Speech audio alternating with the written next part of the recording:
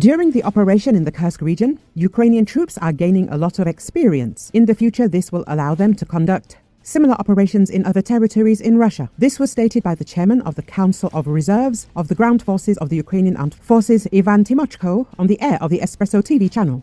According to him, in the future, the Ukrainian Armed Forces will be able to use another tactic of warfare. For us, the Kursk operation is a military operation, the analysis of which will make it possible to conduct similar operations in the territory of the Russian Federation or to use the tactics and strategy of conducting a mobile war in the future, Timochko said.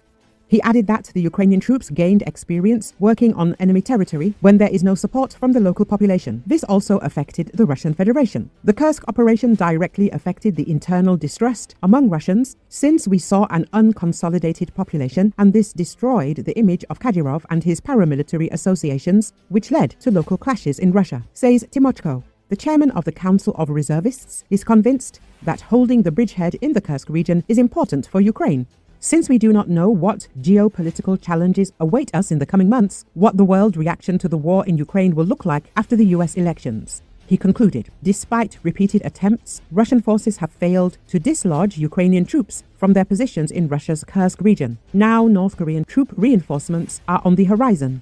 Ukraine anticipates a boost in Russian troop numbers in the Kursk region soon.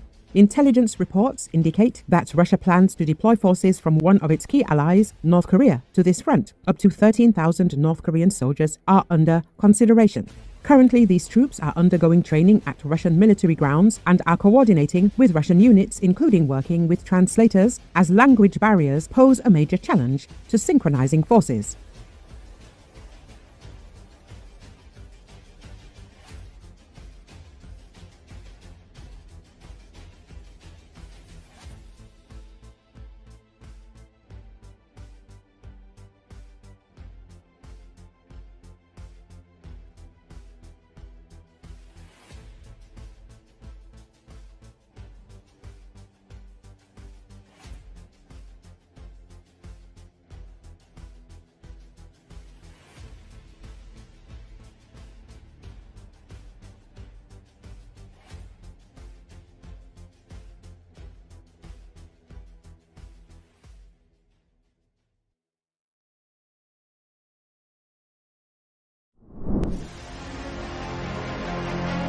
In the occupied territories, Ukrainians live in constant fear, and so it will be in the future. This fact must be understood by the Trump team, which wants to secure the right of the Russian Federation to the occupied territories. Journalists from The Economist write that under the new government in Washington, they must be aware of how people live in the occupied territories. One of the representatives of the Ukrainian resistance stated that in the occupied territories, people are afraid of each other and especially of expressing their views out loud. If you don't have a Russian passport, you have no rights. It's like being a refugee, but only in your own land. All key positions are occupied exclusively by Russians. The population with pro-Ukrainian views is afraid of ending up in the basement. It is worth remembering that there is not a single Ukrainian school in the occupied territory, and the entire curriculum is Russian. Without a Russian passport, it is impossible not only to send a child to school, but also to receive medical care.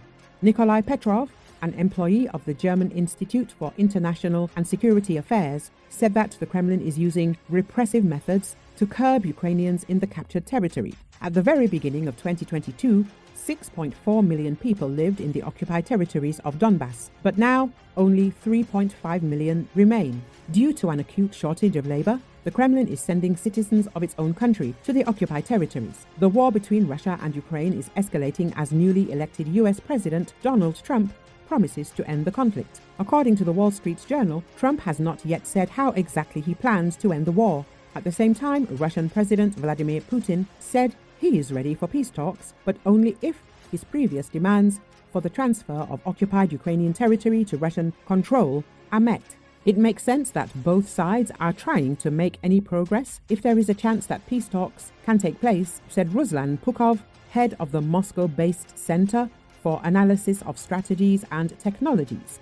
While Russia is trying to make progress on the ground, Ukraine's best chance of responding is drone strikes. Moscow has plugged some of the holes in its troop numbers with North Korean soldiers, giving the Kremlin the option of avoiding a broader Russian mobilization, although they are unlikely to have a lasting effect. without further reinforcements. Ukraine, however, has even more serious personnel problems, the newspaper notes. In addition, there is a threat that the United States will cut off military aid to Ukraine, which will leave it vulnerable both on the front lines and in the rear, where the air defense munitions provided by the United States are a valuable resource in the face of Russian bombings.